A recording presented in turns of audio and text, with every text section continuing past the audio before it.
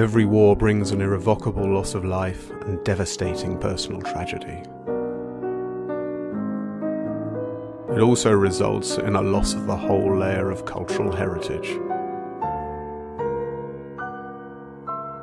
Before the 1930s, a talented community of musicians and composers in Germany, Austria, Czechoslovakia, Poland embraced the musical legacy of Brahms, Dvorak, Mahler, Stravinsky, Schoenberg.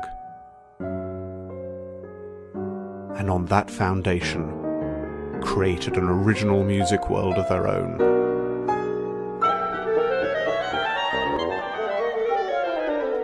Their music was fresh, engaging, passionate, often experimental, and always inspiring. This was the degenerate music banned by the Nazis.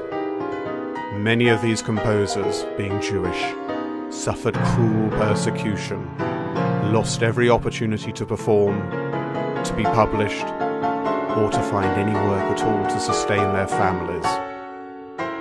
The luckiest of them fled to the US before World War II. The rest ended their lives in the gas chambers of Auschwitz and other concentration camps. Their music was lost. Lots of it forever.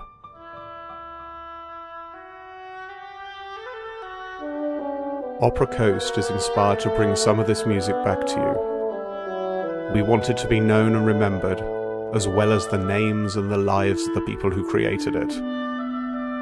Because no music should be silenced, and no voice of humanity should be unheard.